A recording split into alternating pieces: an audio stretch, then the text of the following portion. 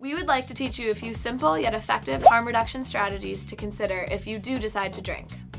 Eating a hearty meal before drinking is an effective way to reduce your BAC because having food in your stomach slows the absorption of alcohol into the bloodstream. Alternating between alcoholic and non-alcoholic beverages will slow down your intake of alcohol and will also keep you hydrated. Counting your drinks is an effective way of staying in control while drinking.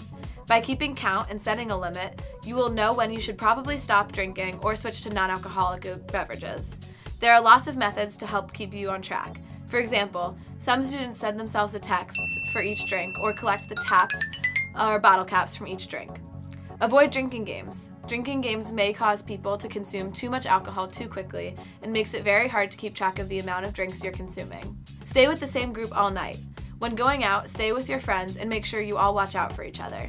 Sticking with the same people allows others besides yourself to have a sense of how many drinks you've had and potentially step in if you need help. You can also make sure that everyone in your group gets home safely.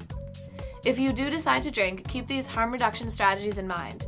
Eating before drinking, mixing in a water, counting your drinks, avoiding drinking games, and staying with your friends are all easy strategies to keep you safe and reduce the risk of negative, dangerous experiences like alcohol poisoning.